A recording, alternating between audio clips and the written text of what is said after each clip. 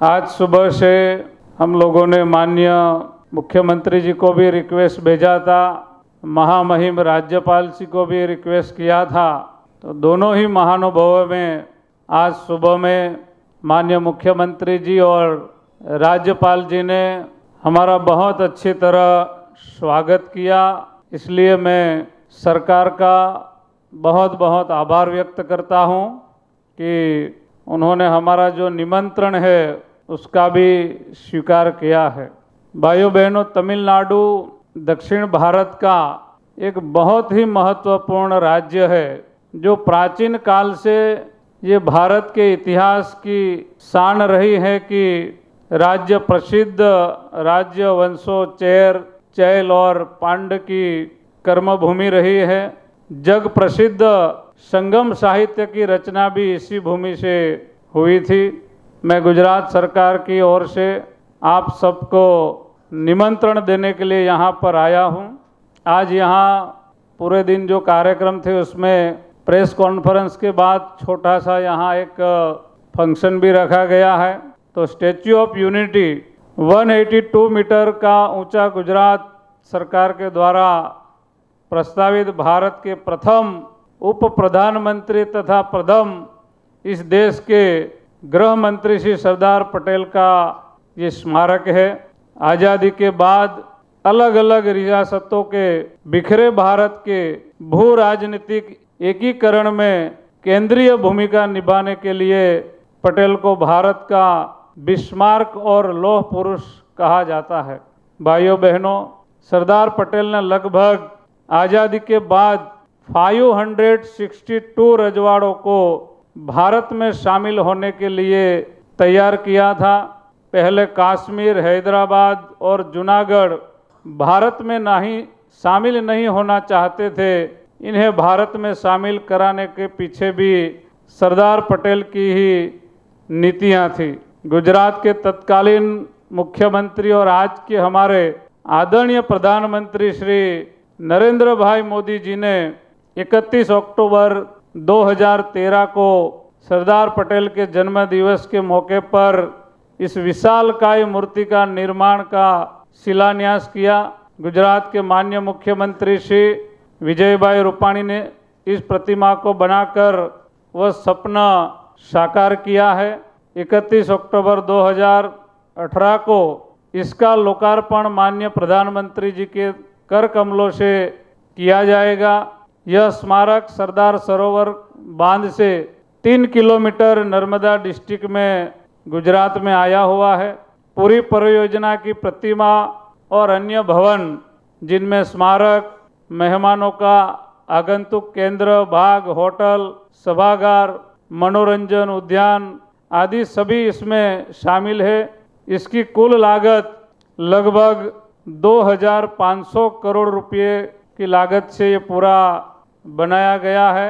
सरदार पटेल की प्रतिमा बनाने के लिए हम सभी को मालूम है कि लोहा पूरे भारत के एक एक गांव से वहां रहने वाले किसानों की खेती में जो औजार यूज करते थे वो सभी लोहे के औजार एकत्रित करके उसको जुटाया गया था। स्टैच्यू ऑफ यूनिटी 182 मीटर की ऊंचाई वाली विश्व की सबसे बड़ी ऊंची प्रतिमा है। यह statue of unity of liberty, statue of liberty से लगभग 2 गुना ऊंची है। ये जो प्रतिमा है वो एक दिन में कम से कम 15,000 लोग यहाँ विजिट कर सकते हैं। प्रतिमा के ऊपर स्थल में व्यू गैलरी भी रखी गई है। एक साथ कम से कम 200 पर्यटक वहाँ खड़े होके पूरा सौंदर्य देख सकते हैं।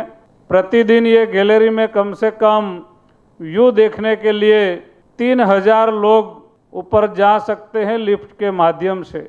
स्टैच्यू ऑफ यूनिटी प्रोजेक्ट अनुमानित मैंने बताया कम से कम 70,000 टन सीमेंट का इसमें यूज़ किया गया है।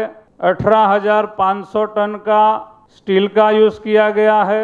साथ में इसको ब्रॉन्ज मेडल से भी तैयार किया गया है ताकि बारिश हो, गर्मी हो या ठंडी हो उसको कोई असर न पहुंचे, इसलिए इसका यूज़ किया गया है। कम से कम 250 इंजीनियर और 3,700 कारीगरों ने पूरे 5 साल तक काम किया, तब जाके ये प्रतिमा खड़ी हुई है। इसको जो बनाने वाले हैं वो अमेरिका के आर्किटेक्ट माइकल ग्रेस और टर्नल एसोसिएट जो बुर्ज खलीफा के सलाहकार थे, इनके द्वारा पूरे भारत की शोध के बाद ही इसका डिजाइन फाइनल किया गया था। इसके आसपास सौंदर्य बढ़ाने के लिए 17 किलोमीटर तक वैली ऑफ फ्लावर का भी निर्माण किया जाएगा। यहाँ शीघ्र ही श्रेष्ठ भारत बनाया जाएगा, जो शायद 5 स्टार या 3 स्टार कहलाया जाएगा। यह प्रतिमा भूकंप में भी उसका असर न हो सके और कोई आंधी आए तो भी उसके ऊपर कोई असर न हो जाए, ऐसी प्रतिमा बनाई गई है। पर्यटक केवल 1 या 2 घंटे के लिए वहां आएंगे ऐसा नहीं है। पर्यटक कम से कम 2 या 3 दिन तक वहां रुकेंगे, ऐसी सभी बुनियादी सुविधा गुजरात सरकार, हमारे मुख्यमंत्री जी विजय भाई रूपाणी साहब ने उपलब्ध कराई गई है। स्टैच्यू ऑफ यूनिटी में हर दिन शाम को लेजर शो का भी आयोजन किया जाएगा, जिसके माध्यम से सरदार पटेल साहब की जीवन गाथा को दर्शाया जाएगा। साथ में यहाँ सरदार पटेल की जीवन पर आधारित संग्रहालय भी इंटरनेशनल लेवल का तैयार किया गया है और कम से कम 100 जैसे गाइड को तैयार किया गया है। साथ में वहाँ रहने के लिए जैसे रणोत्सव में टेंट सिटी लगाया है, वैसे ही वहाँ भी स्टैच्यू के बिल्कुल करीब ही वहाँ टेंट सिटी नई खड़ी हो रही है। नई टाइगर सफारी बनने वाली है, ट्राइबल म्यूजियम भी वहाँ बनने वाला है। तो लोग कम से कम 2 दिन तक वहाँ परिवार के साथ रह सकेगा और ये गुजरात के लिए बहुत बड़ा रोजगार का अवसर भी इससे होगा। कम से कम 15,000 से ज़्यादा लोग वहाँ रोजगार भी प्रति साल वो रोजगार पाएंगे। देश की एकता अखंडता का प्रतीक दुनिया की इस सबसे बड़ी प्रतिमा का लोकार्पण नरेंद्र भाई मोदी साहब करने वाले हैं।